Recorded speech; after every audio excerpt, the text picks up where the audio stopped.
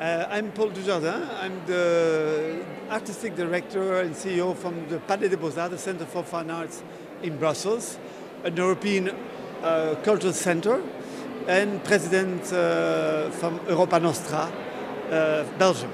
In this global world where Europe is an important part in the common narrative of Europe, we need to share these values of Europe inside Europe, as in the European space, as in the European economic space, but also with the world.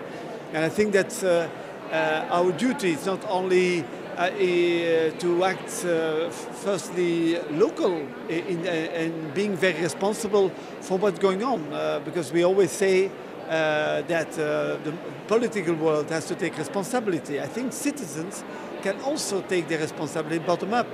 And I think that in the arts world, we can show a lot of narratives, a lot of ways how we can change the world in tangible and intangible art.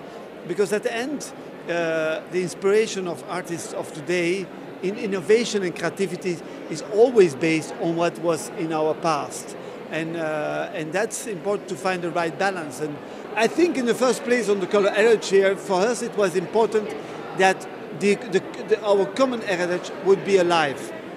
And so we presented to the European Commission the places of houses where artists and scientists were living, and how these places could become a common narrative all over Europe and could be alive as an education project, as a place for education and creation. That is our message, where we can do and work together.